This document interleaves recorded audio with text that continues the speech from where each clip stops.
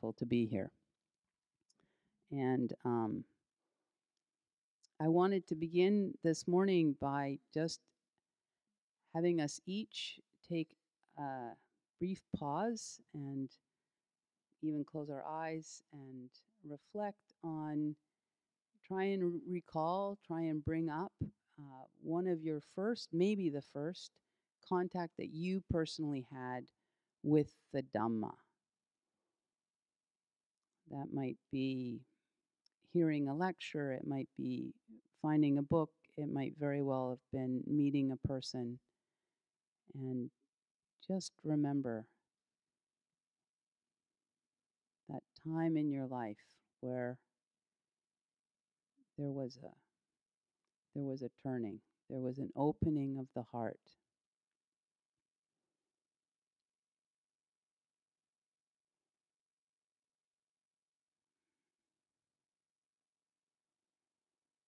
And for many of us, it was, many of us, it's a very salient time. There's a very specific memory. And it might not have been your very first contact with the Dhamma. It might have, that seed might have landed, but then somehow there was enough water, enough fertilization that something began to take root. And this is a very beautiful thing for us to recall, to bring to mind, to bring up in the heart. I actually remember Ajahn Nisabo and Ajahn Kovalo came to the monastery that I used to live at in California almost a year ago, and they were there for 3 days, and many times I heard Ajahn Nisabo ask that question specifically to the monastics, to the aspirants, to the lay people. So it's a very wonderful thing for us to touch into. And what happens at that moment is what the suttas describe over and over whenever they're describing the gradual path, which is really just a fleshed out human description of what the Eightfold Noble Path looks like when it goes from being a list to being a lived experience, this gradual training. The gradual training always begins with a Tathagata arises in the world. That we have this incredible privilege. We need to pinch ourselves that we live in a time that there is a Buddha Sasana. And then it goes, it gets better. That was our lottery ticket. And then we actually won the lottery when we're here in a human body and we've personally come in contact with the Buddha's teachings and something has landed and been important and been meaningful in our lives. And in the gradual training, this is when there's a faith response to the Tathagata. There's a faith response to the Buddha. There's a faith response to the Dhamma. And this is the beginning. This is the right, the Eightfold Noble Path begins with right view. We have to have enough of a right understanding. Even if we understand very little, but we understand, oh, there's something here. This is the way to go. And sometimes in the United States, in Canada, faith can be something that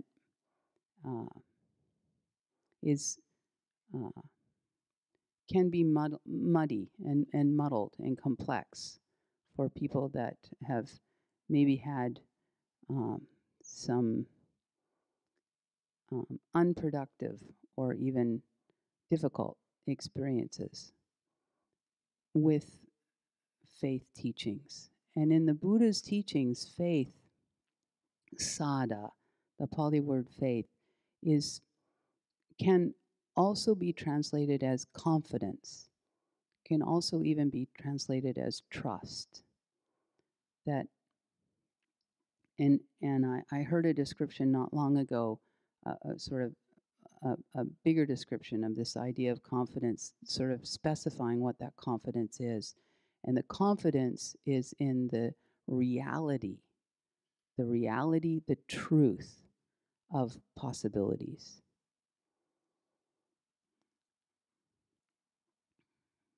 You know, the Buddha says that when we're still in our ignorance, when we're still in our confusion, in our delusion, our response to our life, our response to suffering, has two main themes to it.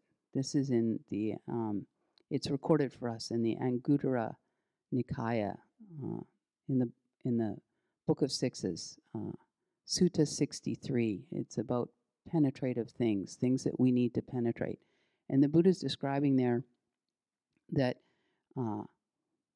our initial response often to our suffering is one of two things. One is that we get very overwhelmed, confused, perplexed. And the other is that we start to go on this search outside of ourselves for a rescuer, like fix it. And the Sutta actually says, you know, you go to someone and just say, do you have a word or two, a mantra that can fix this? And we see these two forces in the human heart and in the human mind very much in our culture. People very overwhelmed and confused, and also people pretty fixated on some kind of rescue. All of our fairy tales, women, we have this very much, you know, waiting to be in some special relationship. I had a challenge today, you know, our obsession with celebrities and movie stars and people like Taylor Swift. I did it. The Buddha predicted this. The Buddha talked about this. Yeah. And but there's a third option, and it's this option of of faith and of beginning a spiritual practice and then walking the practice, developing the practice, and really developing it all the way. And this is described very exquisitely when the Buddha talks about liberative dependent origination. And this is recorded for us in many places. One place is the Samyutta Nikaya, 1223. And Bhante Sujato translates it as vital condition. Bhikkhu Bodhi translates it as the proximate cause. But the proximate cause, the thing, you know, the fertilizer, the right environment for faith to take root and begin to grow. Really significant what the Buddha says. It's suffering. Suffering is what will cause us to, you know, initially we can have some overwhelm and confusion. We can try some things, you know, reaching outside of ourselves that don't work. And then this third option, hopefully we start a spiritual practice.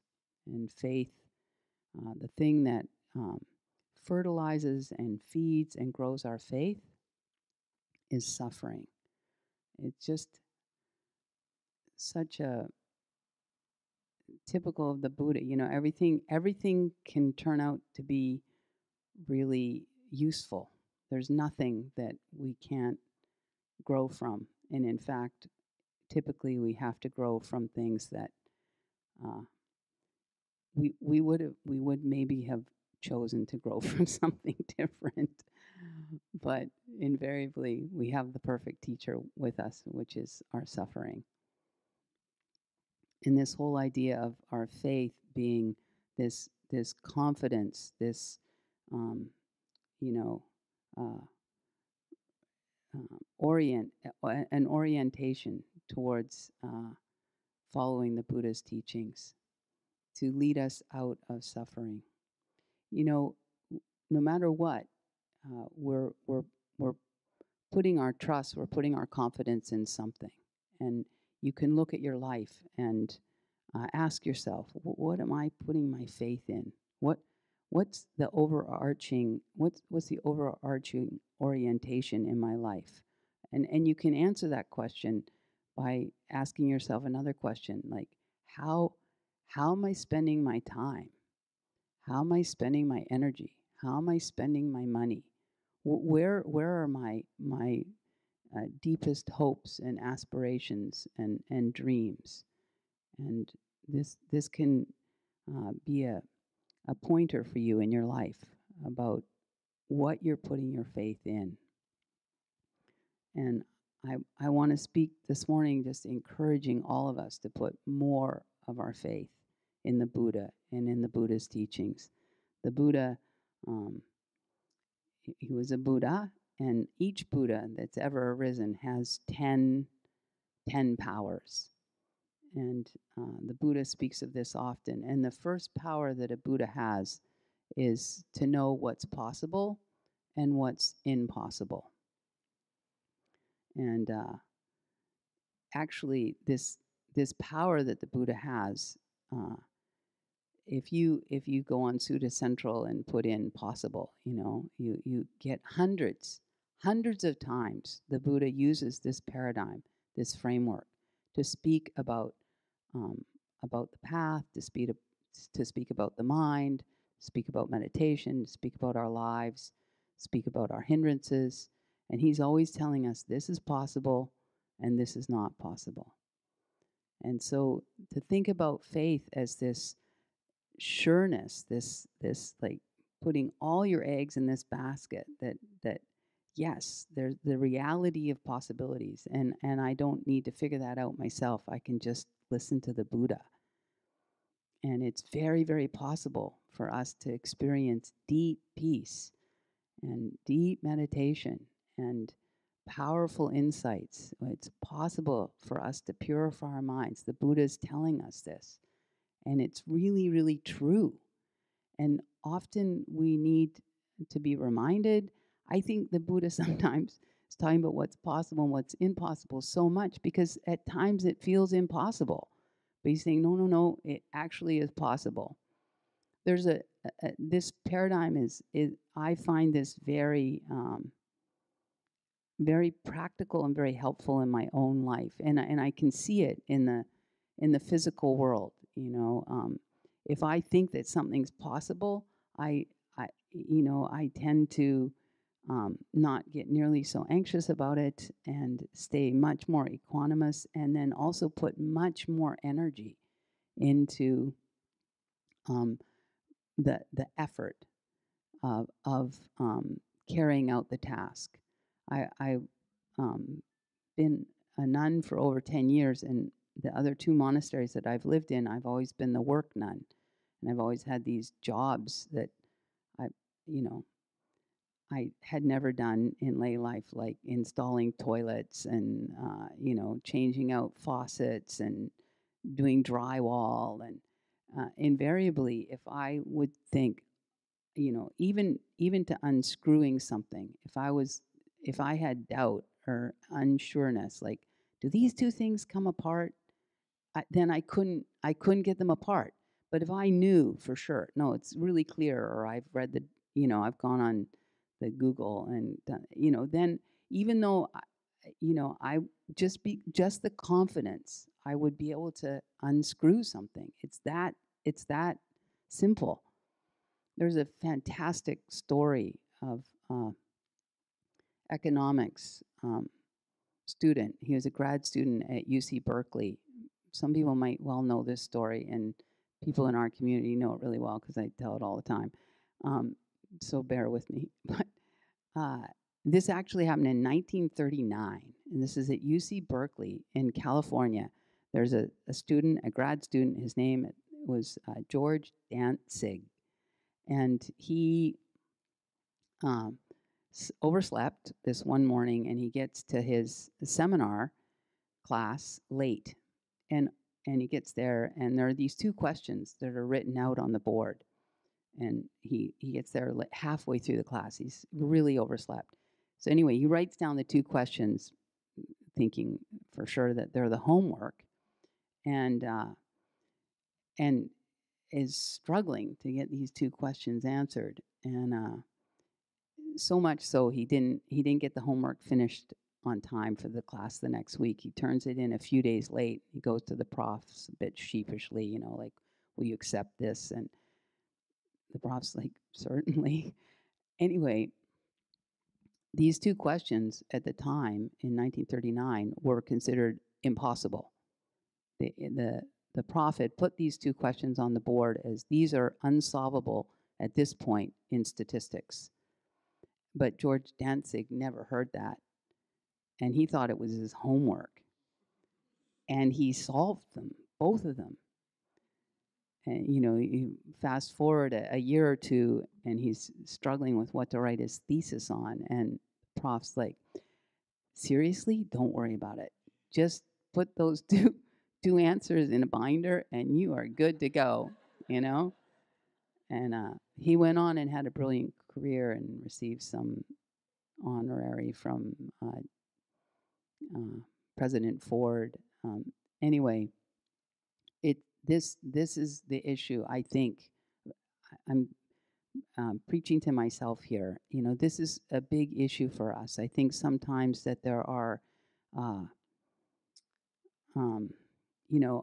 unacknowledged subconscious limits that we are putting on ourselves.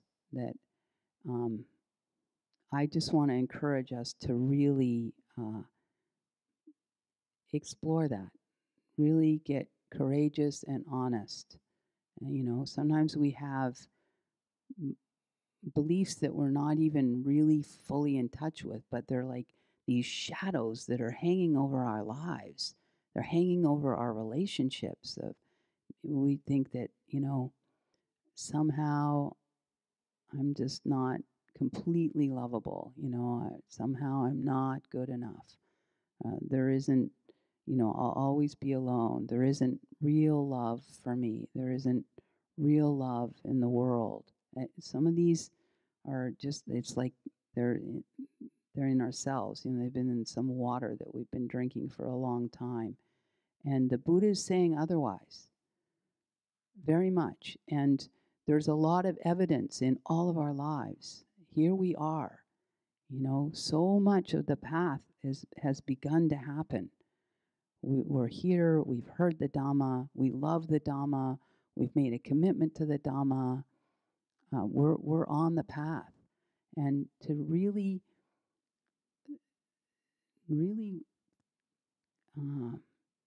think about, the Buddha talked about what's possible and what's impossible. And maybe we could just pretend that we got to the meeting late and we didn't know, stream entry was, that's our homework, and we're supposed to do it because we can. We really, really can. We can experience deep peace. We can experience deep meditation, and we can experience powerful insights, each and every one of us. So many causes and conditions are already in place for this to happen.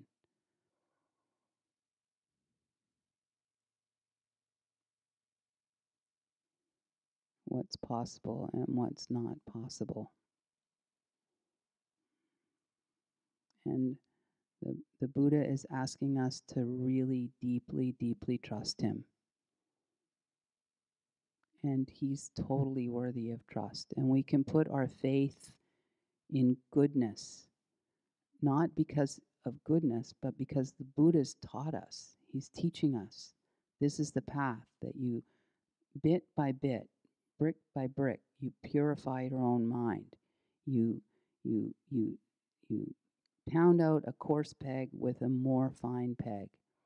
The more that we are cultivating wholesome mind states, this is something we can put our faith in, and it begins to have momentum. And there's so many beautiful passages in the suttas like that, that it's, it's drop by drop, but then we're filling a whole canyon, and then it gains momentum and it rushes down, like it becomes a river, powerful river. It can be wonderful to stand in nature and just watch what a river's done to bedrock, and just think that's the Dhamma. That's what I'm doing every time. I wake up in the morning and I remember an aspiration. Every time I bow to the Buddha. Every time I encourage a Kalyana Mitta. Every time I sit down on the cushion, drop by drop. This is very, very possible. I just want to end this morning's Dhamma reflection with leaving you with those two questions. What am I putting my faith in, and what do I really really gut believe is possible for me in this life? And perhaps raise the bar. And what happens is when we have confidence that something can happen, it feeds energy and faith, trust, confidence. This is what allows for letting go. You can't really let go until there's this solid confidence and safety. And the Buddha is the thing that we need to be putting our faith in. So I'll end here.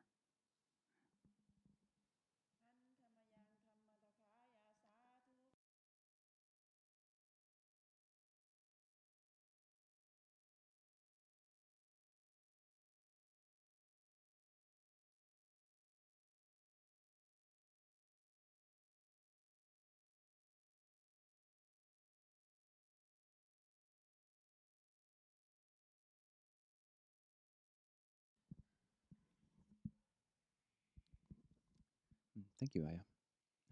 So we'll open it up to questions. So I think we have, do we have any mics? This mic? So this mic will go around, and if anyone has a question, you can just raise your hand, and same goes with people on Zoom. You can just raise your little hand in the upper corner, and yep, you can ask a question. Maybe since we just have the Ayyā here today, then somewhat questions for the Ayyā, but it could be more broad as well. But And I also said Anagarika Sarah is open for questions too. So we have 2 for 1 today as well.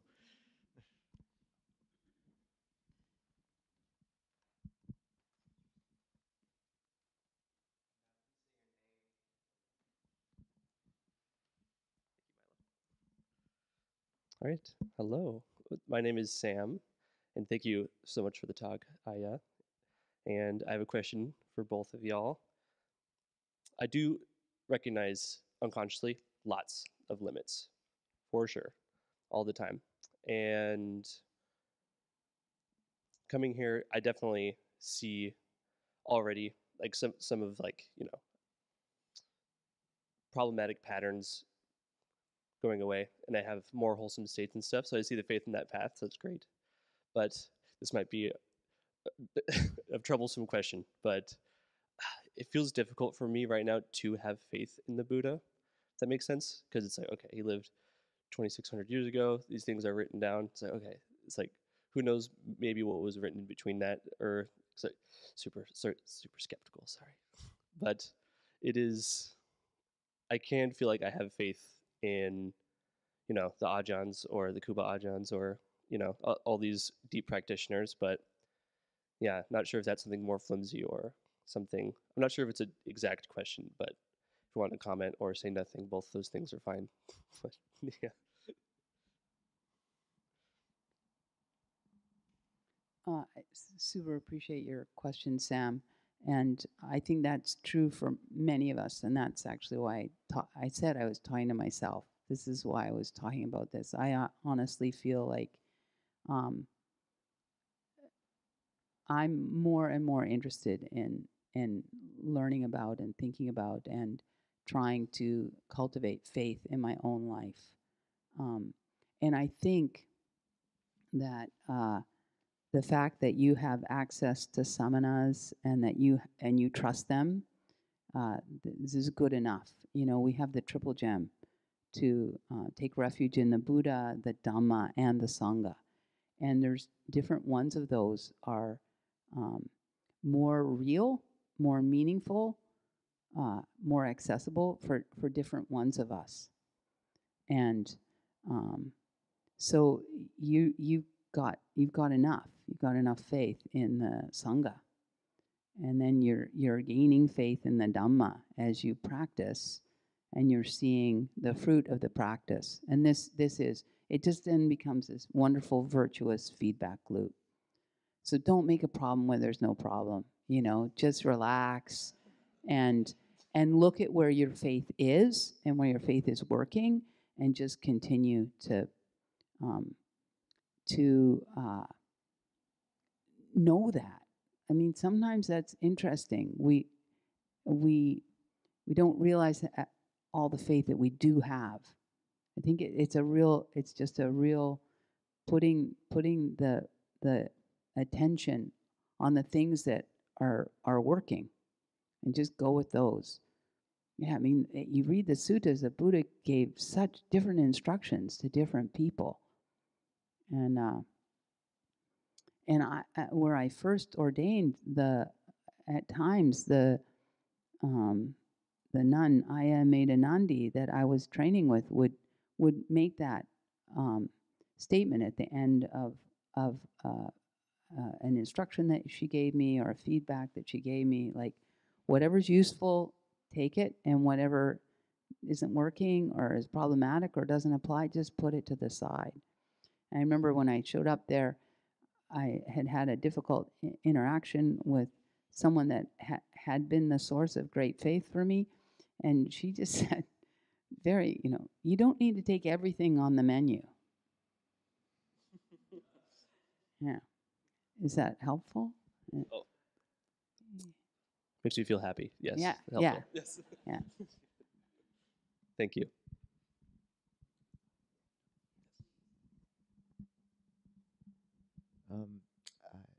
So I was encouraged. Well, actually, we wanted to see Anagarika ask you about your path to robes, white robes at this point, but I was told to refine that question because apparently there's a really great story between how you became interested in Dhamma.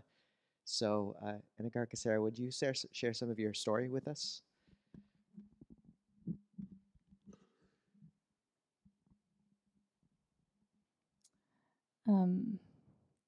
Hello, everyone.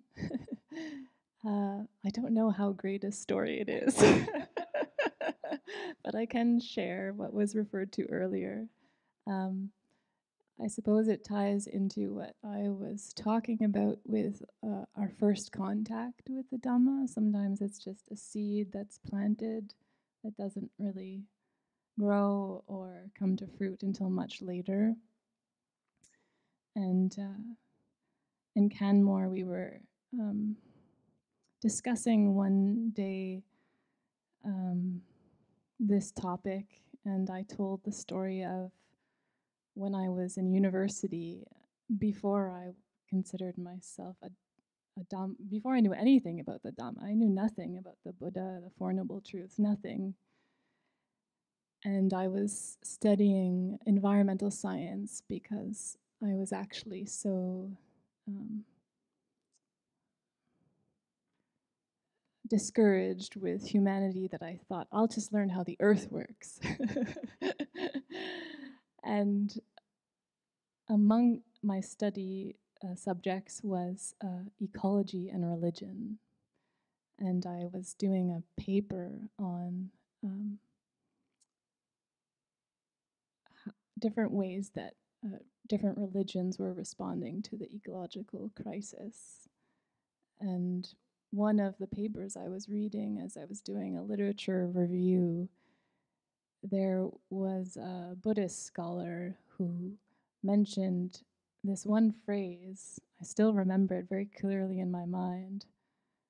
The source of the ecological crisis is Tangha. And at the time, I had no idea what Tangha was. I didn't even know what language it was written in. But I remember seeing that word, and my mind just went, that's it. So one could say that a seed was planted, and much, much later, when I encountered the Dhamma in a more substantial way, that message solidified and became very clear.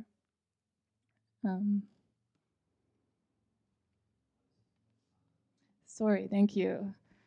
Tangha is the Pali word for thirst or craving, wanting something that's not there, or being dissatisfied with what is there, thinking things should be other than they are.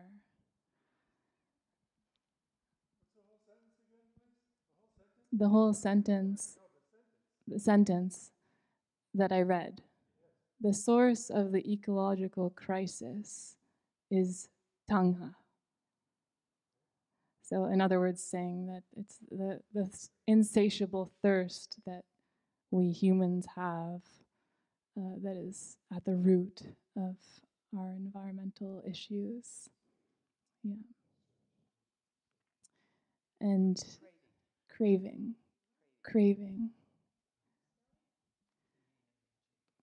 T-A-N-H-A. Tangha. T-A-N-H-A. Yes. Yeah.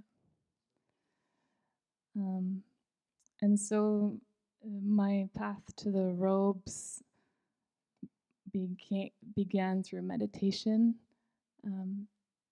exploring yoga and Goenka Vipassana retreats, 10-day retreats, and eventually coming to a point in my life where I had a very good life, lots of friends, a good job, a wonderful partner, but this tangha, this dissatisfaction, this general frustration despite my ideal conditions.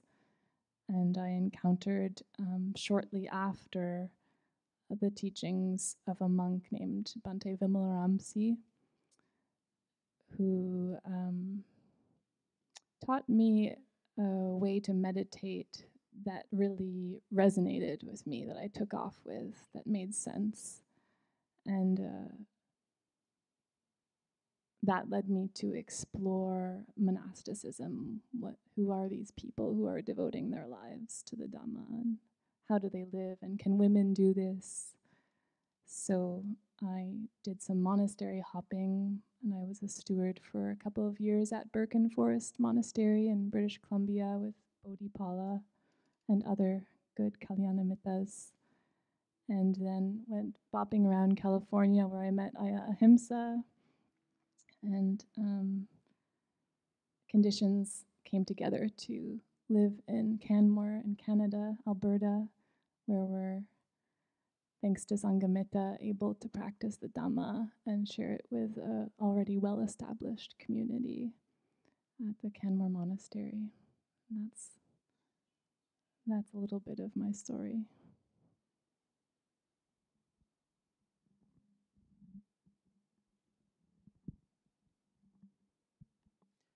I had a question right here. I'm Louise.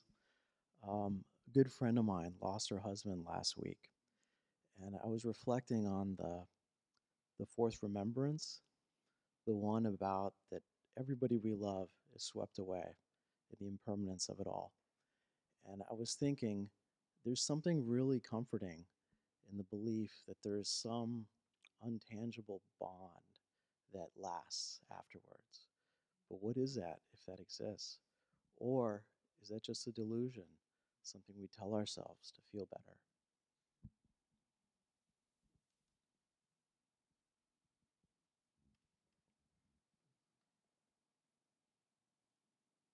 Yeah, good question. And perhaps if you feel comfortable, you can say the name of that person at the end when we dedicate goodness, Luis.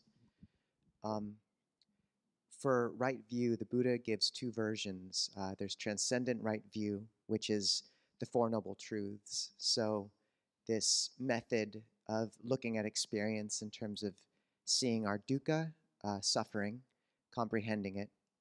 And the second of letting go of tanha, craving, thirst, which is what Anagarikesara was pointing to. The third of realizing peace, and the fourth of developing the path of the Noble Eightfold Path. And that's this unbelievable, simple, and incisive way of looking at experience to purify the mind and let go of our struggle into a place of peace and selflessness and kindness. But the Buddha also gives mundane right view, which is a list of ways of looking at the world. There is the fruit of good and bad actions, so belief in cause and effect, and that also implies the belief in us able to affect the cause of purification on our own hearts, the ability to change. And there's quite a few in this list, but one is there is mother and father. And for me, that's the Buddha's pointing to the reality of certain karmic bonds in our lives that really are meaningful and remain. And, you know, yes, in a Buddhist worldview, there is a chitta, there is a continuity after death of karma. And part of that karma is bond with those we've developed bonds with in life. As to exactly what composes that bond and, you know, what material it's made of, etc., the Buddha just, it was one of those questions the Buddha put aside as not essential for ending suffering in terms of exactly what that is. But if you know, if there is any interest in that, there's a book called Life Before Life, which is a beautiful elaboration on rebirth and stories of children remembering past lives, etc., which can give a measure of faith. But I'd say that even if one has trouble believing in that side of things, just acknowledging that memory in people and that goodness carries on. You know, in Buddhism, we talk about sankhara, which are these formations and patterns of goodness, you know, or unskillful ones of delusion. And when someone leaves, that sankhara of goodness and love remains. And really caring for that sankhara, that memory, that relationship after their death is not meaningless at all. That sankhara, if it's carefully watered and cultivated, if you do goodness in the name of the person that's passed, if you remember what they would want you to do with your life, it can be a huge, you know, it can be a beautiful thing. And so even if you don't believe in an afterlife or rebirth or whatever, in Buddhism, this is the afterlife, actually. So, because we've been born before, so it goes. But yeah, even without that, the recollection and purification of that relationship is still meaningful. So, Ajahn? There's one little piece of marriage advice that the Buddha gave. You know, he's a monk, but he could talk to this kind of thing and even say before someone passes away, if you want to strengthen a bond with someone, a connection with someone, you can do certain things. This husband comes to the Buddha and says, he's not a monk, not inclined in that direction, but says, how can it be that in future lives I can have this connection with my partner, with my wife? Nakula Pitta was his name. And the Buddha says, basically, have similar faith. So see if you can have the same object of faith, the same kind of faith, do similar generosity. So try to do acts of goodness together, sharing things with other people in the same ways. See if you can have the same view. So talk about your views with your partner, the person who you want to create that connection with. And by doing these things, it will incline, you know, you'll incline in the same direction as the person who you're doing these things with.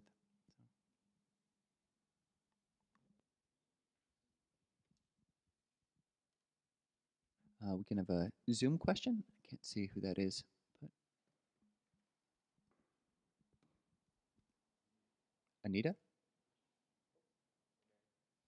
or Mary? think you can unmute yourself and see if we can hear you.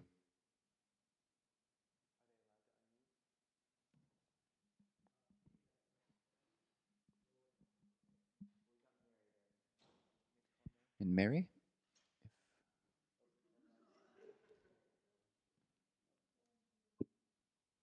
Okay, I think we do have time for one or two more questions.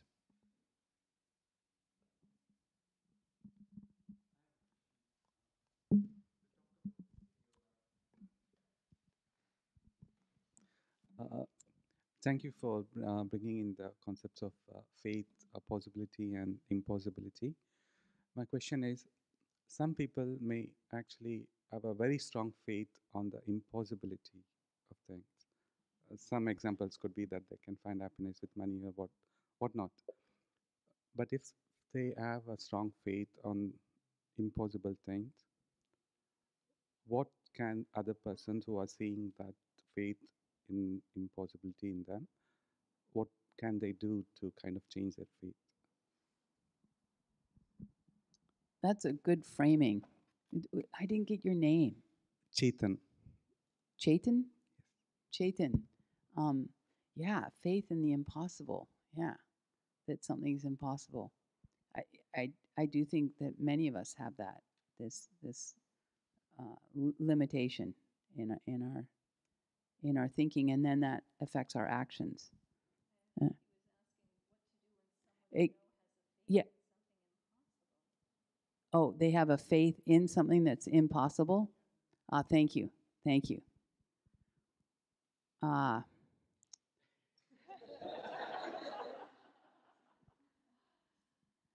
I think that the answer to that is the same as the answer to many questions about other people.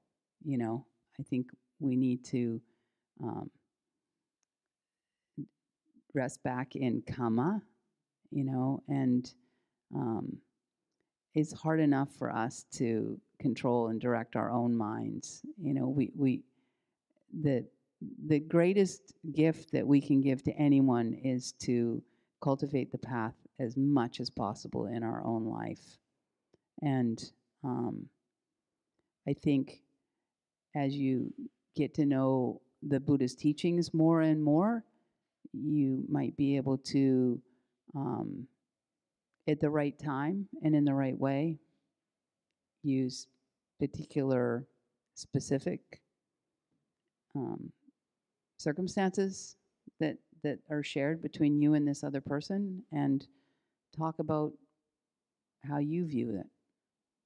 I mean, other people might want to chime in here. Yeah. You know, it's interesting. There is a sutta where someone goes to a novice monk and is asking for the teachings, and then the novice monk he kind of declines. Well, you know, really it'd be better if you talk to the Buddha. And then no, and then he tries to give the person who's asking teachings, and then he goes, you know, this happens in the suttas all the time, and then the entire conversation is repeated to the Buddha. And the Buddha, I find it almost a bit harsh. Well, if you'd thought of this simile, it would have, you know, would have made all the difference. So just, if you can be as clever as possible with your similes. No, similes are really, really powerful. Yeah. Sorry, I don't know if I've really answered your question. No, it's good. Thank you. Yeah. Sure. I guess I would ask you this, but anybody. I came to the Dhamma late in life, my late 60s, and your discussion of confidence and trust and faith hits harder with me, perhaps, than with those who are much younger, because biologically my path is not going to be as long as many people who are much younger, or who've already walked it for decades, perhaps. Do you have any thoughts on this? Did the Buddha talk about the more senior practitioner arriving late, if you will? Yeah. Well, I'm in the same boat. That late boat. Yeah. And So I think it's even more important for us to not put limits and really have faith, and because the limits then limit the kind of effort that we make. That's why I think to really go for it. Don't be telling yourself I'm too old, or my don't. I mean, don't do that. You know, yeah. I think you can flip it like I was suggesting to Sam, and this is what I think faith does for us. So it's very natural, very, very natural. So I for myself, I find that's one of the best things. Wow, like, oh wow, this is totally natural, totally normal that my mind goes there and I think this, and all those other things are true too. I've got a human birth. I've got, you've got your health right now. You've got look what's landed in your backyard. This is all personal to you. There's great karma that you've done, and the Dhamma is meaningful to you. Just water it, water it, water it. Get more and more Kalyanamitta that and figure out more and more things that urge you on and encourage you. Yeah. And honestly, in terms of age, the only thing I can think of is that there are suttas about it's harder to ordain late. And that's because we just get much more rigid, much more less flexible, much more set in our views. And yeah. But other than that, I can't think of anything about the Dhamma being, can you? No. Yeah, and there are all these suttas. There's suttas where it's not about age, but I was just reading Majjhima Nikaya 140, where there's this person that has gone forth, and they're not older. It doesn't say how old they are, but I don't think they're old, and they've gone forth under the Buddha, but they've never met the Buddha, and then they end up spending the night at this person's house, and the Buddha spends the night too, and they have this long exchange, and then the person who's gone forth realizes, oh my gosh, this is the Buddha. The Buddha never says he's the Buddha, but you can tell by his teachings, And then he goes, oh, he was only a novice. He wants the higher ordination, and the Buddha's like, no, do you have your bowl and robes? And he's like, no, and so then the Buddha says, well, you need bowl and robes to receive higher ordination. So he goes off to try and get his bowl and robes, and he gets killed by a stray cow. So is this to help me? I'm not sure what. I think that and then the followers of the Buddha come to the Buddha and kind of like, what up? Like is this, what? And the Buddha says no, because he had that interaction with the Buddha. He was actually a non-returner. That just, I'm just saying sometimes we don't need a lot of, I just want to encourage you. And maybe that story was not the best to tell. I appreciate the encouragement, without doubt.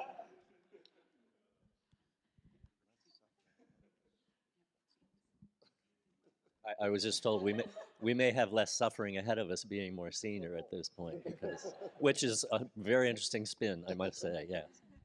And the other thing is, I was telling this to Anagarika Sarah just like yesterday or the day before. When we're older, some of the things in the suttas were like, yeah, we know that life is suffering. We know that this doesn't work, that doesn't work. We've tried them all, so we actually know. So in some ways, our faith and our urgency and our commitment can be more juicy. It's more lived. It's more real.